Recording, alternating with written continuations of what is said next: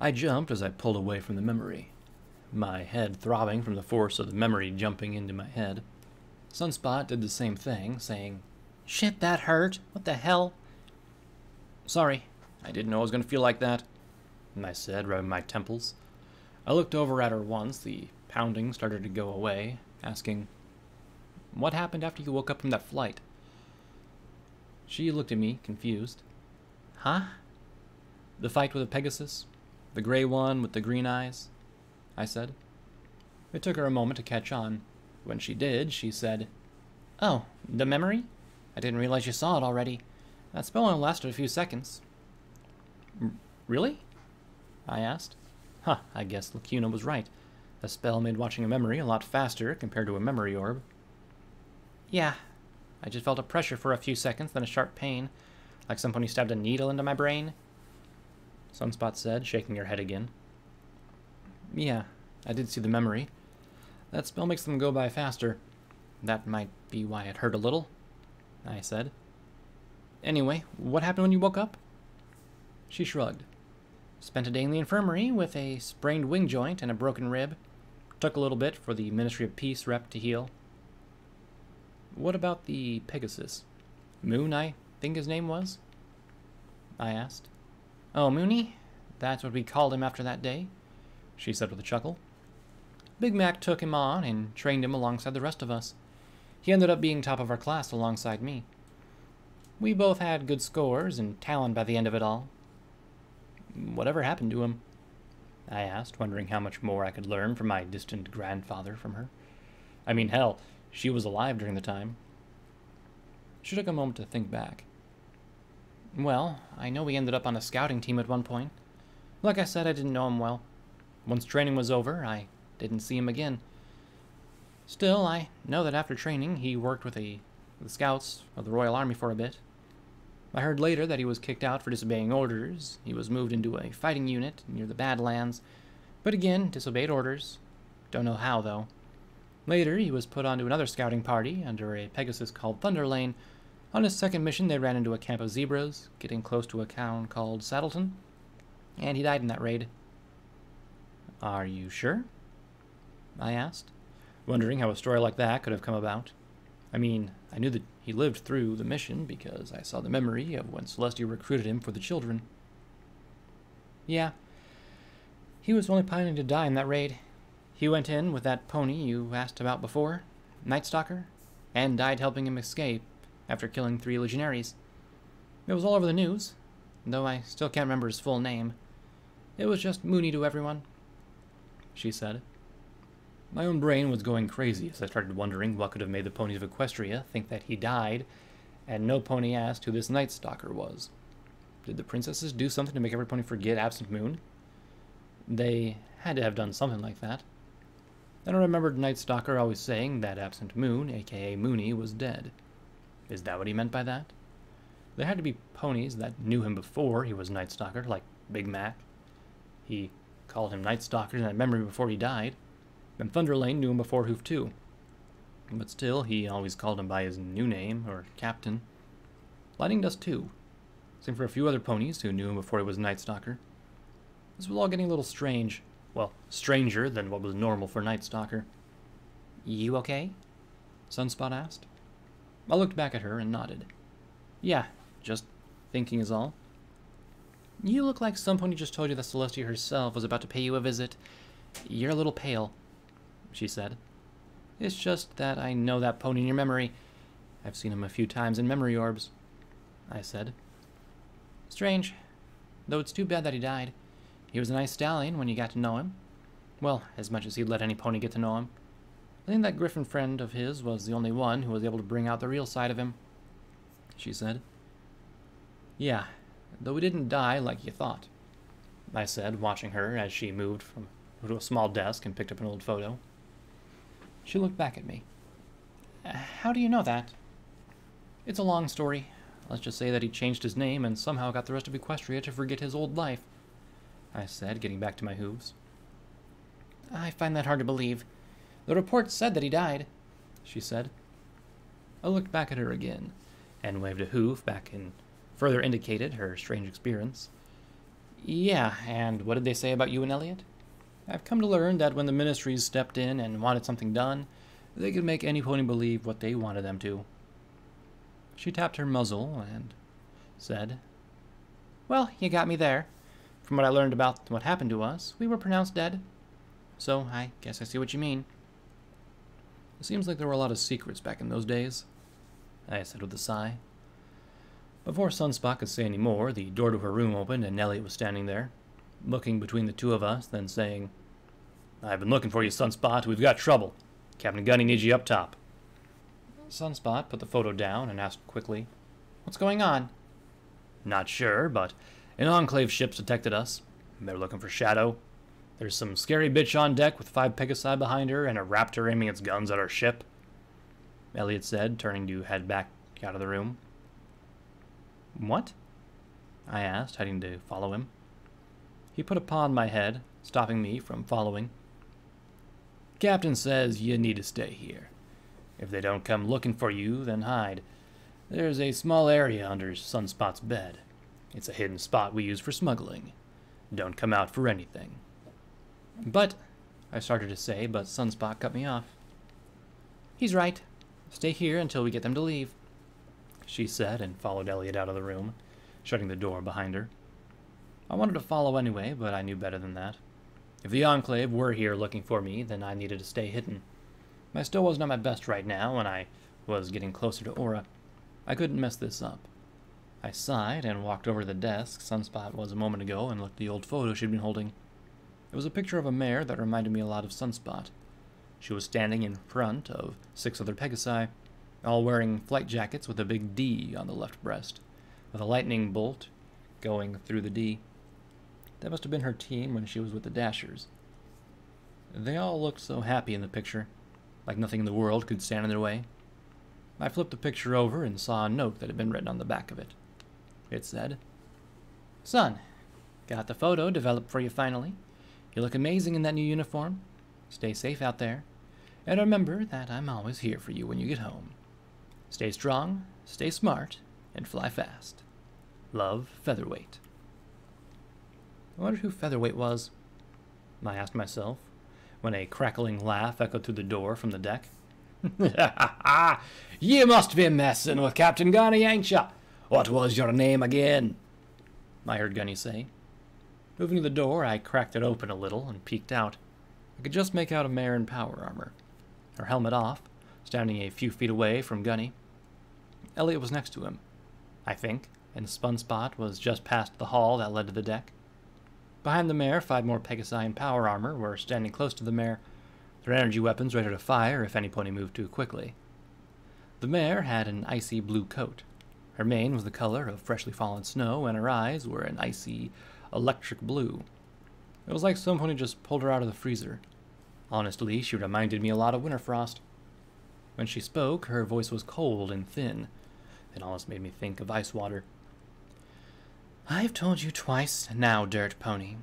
I'm Captain Strife of the Grand Pegasus Enclave out of Thunderhead. What I want to know is why you think you have the right to fly this monstrosity in our skies. She didn't yell or even raise her voice, but the way she spoke made me want to hide under the covers of Sunspot's bed like a fool.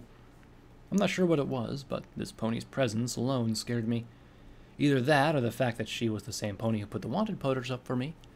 Winterfrost's sister, Captain Strife. None of that seemed to bother Gunny, though, because he just chuckled again, saying, Mighty rude of ya to be going around calling ponies things like that. That's the feelers and all of that. Feelings, Captain, Elliot corrected. Gunny looked over at Elliot, saying quickly, Is what Gunny said, wasn't it? No problems. He looked back to the Ice Queen. As Captain Gunny was saying, how'd you feel if Gunny went around hurting your feelers? Elliot slapped a paw against his face. You're impossible, Captain. All right, feelings. Pardon Captain Gunny's words, he's a little mad. Or so he's told from place to time, Gunny said. Gunny may go around saying things like cloud munchers and all that, but he wouldn't say it to your face, now would he? Come on, speak up. He stopped, then looked at Elliot. Gonna be thinking this cloud muncher's got a nice thing in her minge. I was starting to think Captain Gunny had a death wish. Or he was just really fucking stupid. But to my amazement, Captain Strife chuckled and started to laugh. For a long moment, the crew and myself watched as this Pegasus just laughed. Finally, she looked at Captain Gunny and said, "That's a new one." She looked back at her Pegasi and asked, "Did you hear that? An icy thing in her minge." I have to admit, Gunny's right. Yes, I admit that it's been a long time since I've heard any pony speak to me in that way. You must have some big-ass balls on you to speak to me like that.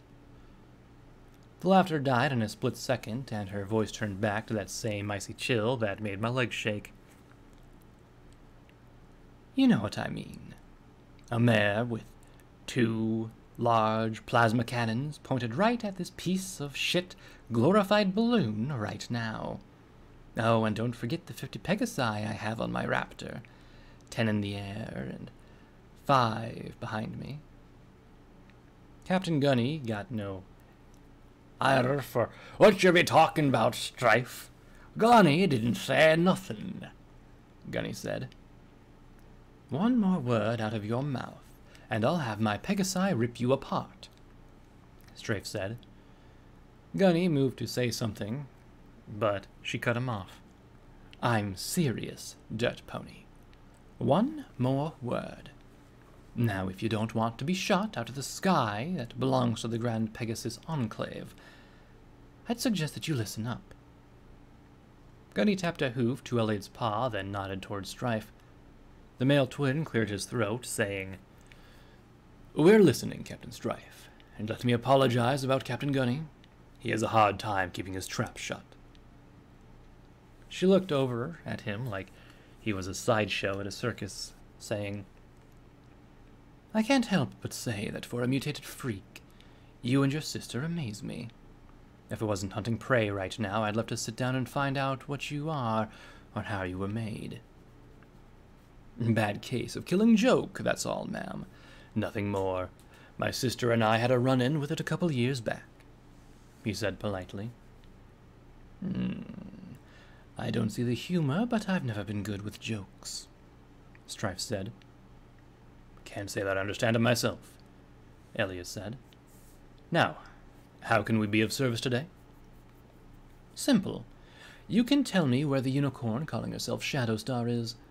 Before you start telling me that she's not on this sorry excuse for an airship, let me first tell you that we know she booked passage with you. A Pegasus who gives us intel in Hoofington told us she was going to be on this boat. Or airship. Whatever you want to call it, Strife said, sounding like she'd just stepped in a pile of hellhound droppings. It's a sky carrier, also known as a skyship. They were used in a country far south of Equestria a long time ago. Captain Gunny salvaged it and got it working again. We use it for transporting goods from one side of this wasteland to the other. As for this pony, I'd have to say that we don't know what you're talking about. Our ship is too small to have passengers. The cargo hold is too full to keep any pony in it, and she wouldn't be able to hide up here on deck. You can check if you want to, but sadly all you'll find is a few goods, some caps, and meds. Strife smiled. Funny, because I find that hard to believe. You see, we picked up on a distress signal from one of our sets of power armor, a set that belonged to one of 4 Pegasi who vanished a couple of hours ago when we went to Chapel to pick this pony up. Gunny started to laugh as he said, Funny, 'cause Gunny's crew've been wondering how ye found the bitter cob. Strife wiped her head towards him. I told you not to. Yes, Gunny knows what you told him. But what seems to be escaping that head of snowy locks on your noggin is that this be Captain Gunny's ship, and there be only one room for one captain, and that be this ugly mug, Gunny said, cutting her off. It was then that I realized that Sunspot wasn't in my view anymore. Right when Strife looked ready to give the command to shoot Gunny, a loud thwomp filled the air, and something exploded from the Raptor. That was followed a moment later by Gunny tossing something in the air with a mad laugh. I could tell right away that it was a pulse grenade. Strife was a quick pony, though. Her and her Pegasi took to the air and managed to just get out of the blast. She rounded on Captain Gunny, yelling, "Kill that filthy earth pony!" "Sorry to be the news of bad tidings, Sniffles, but your ship be going down," Gunny said, pointing his hoof at the Raptor, which was in fact falling from the sky slowly. 2 of the cloud engines on one side were gone. The ship was slowly sinking to one side as it lost half of its flying power. "I'll make you pay for that!" Strife started to yell, sounding more like her brother in her anger. Sadly, that rest of what she was saying was lost as Elliot moved over to one of the massive plasma cannons on the back of the bitter cob and fired it right at the falling Raptor. A huge bolt of huge plasma exploded into green goo as it slammed onto the side of the already dying Raptor. It sizzled and started to burn away the hull, the ship giving off an eerie groan as it fell from sight. Gunny took a moment of hesitation from the Pegasi to bolt for his battle saddle, which was laying next to the hall that led to the rooms. He quickly had it on and ready, the long rifle popping out of its housing on the back. He aimed it up at the Pegasi, saying, "Now let's show ye scallywags what a dirt pony can be doing." He fired, one Pegasus falling with a bullet flying through his wing. He screamed as he fell, at least until his chin slammed into the railing on his way down. A spray of blood and a few teeth hitting the deck before his body vanished. I moved to get my own weapons to help fight off the Enclave. I should only need a shotgun from bottle cap. So I picked it in my magic and ran down the short hall. Gunny blocked my way, his gaze up at the fight unfolding over us. As he fired, he said, "Shadow, you don't be wanting to be seen. Don't worry, Captain Gunny will keep you safe." "But I can help," I said, trying to push past him, but my small stature was making it easy for him to push me back. "Gunny knows you can help, but we don't be needing you right now. Right now, the Bitter Cob just be a rogue bunch of strange ponies using an old flying ship. They be forgetting about Gunny and his crew after today. If they know you be on the Bitter Cob, they be coming after the crew and you," he said, firing again. I could see his point, but I didn't like it. I was tired of everyone else protecting me all the damn time. I could stand up for myself, and a small part of me didn't give 2 shits if this bitch came after me again. I'd purred her down like the nutjob she was, her brother soon after. But still, I backed up and quickly said, "Fine, but if you need me, just let me know." "Gunny don't think he'll be needing ya, but he knows where to find ya." And with that, he jumped back into the fight alongside his crew. 20 minutes later, I saw Gunny was right. He didn't need me. Not at all. With at least 24 Pegasi dead and their Raptor nothing more than flames and twisted metal on the ground, Captain Strife was forced to retreat with what was left of her Pegasi following. She flew out, a few curse words and a promise to find Gunny again when she had time, and then she was gone. The twins landed on the deck, panting hard, blood covering parts of them and their weapons. Elliot looked down at his bloody paw, saying, "Damn, I missed my talons." "Hey, at least you still have digits," Sunspot said. "I'm still not used to them." Gunny took a moment to look around, then said, "Looks like they're gone. Elmer, Elliot, whatever, go down to the Raptor and see what you can find. Sonny, be sure to find those trackers in the suits you took so they can't be following." "Aye, aye," they both said and were off again. Gunny moved over to the side of his ship and spit off the side, cursing under his breath. "Fucking wasteland. Thinking you can have old Gunny, do ya? But you can't. He ain't done yet, not by a long shot. So you can go fuck yourself." Great. Not only was he crazy or mad, he talked to the wasteland too, like it was a living thing. Oh well, beggars can't be choosers. This weirdo was my only hope of getting back my friends.